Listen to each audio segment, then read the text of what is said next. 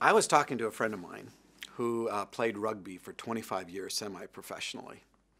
And he's a friend because of the shack. I was working in a little manufacturer's rep office. I was shipping out soldering tips and cleaning toilets, and it was one of 3 jobs I was working at the time. And he sends an email, and it just says, "Your book wrecked my life," in the most positive way. And here is my number if you ever want to go for coffee. And it's one of those things where you get the email, I immediately pick up the phone and give him a call. And I said, "Where do you want to go to coffee?" And he goes, "Well, I live in Park Rose."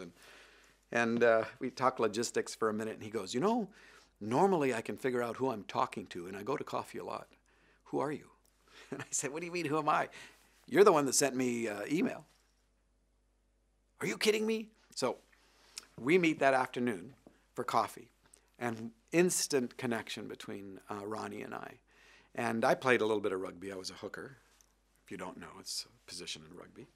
Usually goes to the smallest guy on the team. And so we start talking, and at one point over the next couple of weeks when we had coffee together, he's getting in his truck. He says, "You know who God says I am to him?" This is Ronnie talking. And I said, "Who?" He says, "God says I'm his champion." And as soon as he said it, I knew it was true.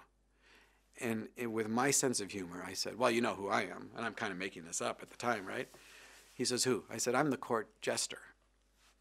And he laughs, gets in his truck. And I take about 5 steps away, and I get a really strong check in my heart. So strong that I pulled up my phone, and I called Ronnie back, and I said, "Ronnie, when I said that I was the court jester, I'm not. But I now know who I am." Have you ever been in one of those situations where you're talking and wondering what you're going to say?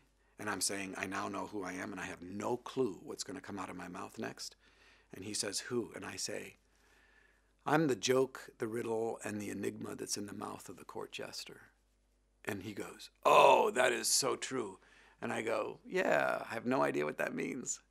So I walk over to the house and tell Kim about this conversation, and I say, "I told him I was the joke, the riddle, and the enigma that's in the mouth of the court jester." And she went, "Oh, that is so true." "Oh, good, right." And I'm nodding along because I'm thinking, I should probably ask what that means, but I gotta act like I know what I'm talking about. So a week later, I go up to this thing for work up in Resort at the Mountains, which is a golf course. Beautiful. Hadn't been there for 15 years. And I walk into my boss wanted to go up for breakfast, and I walk in. The place is full of court jesters. I'm serious. 101 court jesters. I didn't even know these guys existed. Because who talks about court jesters? There were 101 court jesters. It was the National Association of Royal Jesters having their national convention that Saturday at the Resort at the Mountains outside of Portland. Who would have known? So I walk over and I say, "Can I get a souvenir? Because nobody's going to believe you guys are actually here, let alone exist." And the director gave me the director's pin, and he says, "You know what a court jester is?" And I said, "No." "Well, yeah. Well, no." He goes, "Well, let me tell you. Highest advisor to the king. In a room full of agendas, it was the job of the court jester to communicate to the king and to the audience what the truth really was." And then it kind of drops on me. I get to be the joke and the riddle and the enigma that's in the mouth of the court jester.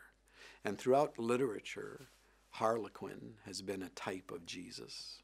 And Jesus drops into this world to communicate to the king and to the audience what the truth really is.